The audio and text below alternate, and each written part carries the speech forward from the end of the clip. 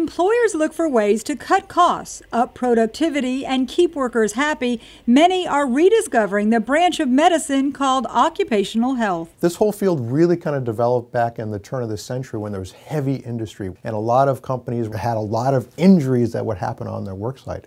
So they would hire physicians to come in and help manage that. But times have changed, and so has occupational health. It's evolved from workplace safety to include employee health programs. We're really moving into much more of a wellness promotion type of activity.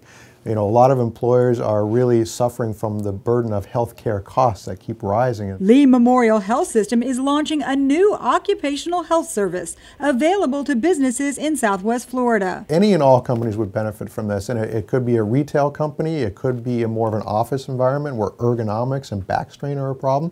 It could be a chemical company where there's lots of different exposures to whatever kind of products they're working with. The trend now is to look at the work site not just for safety issues, but for comfort. Employers may not realize the temperature they keep their building or the chairs their workers sit on may be decreasing their bottom line. Employer can see a lot of benefit and cost savings and return on investment in having healthier employees. Specialists can come to the workplace and provide clinics, screenings, immunizations, drug tests, even weight loss and smoking cessation programs. That's something I'm really passionate about and really want to help develop so that employees can become empowered to take better control of their health.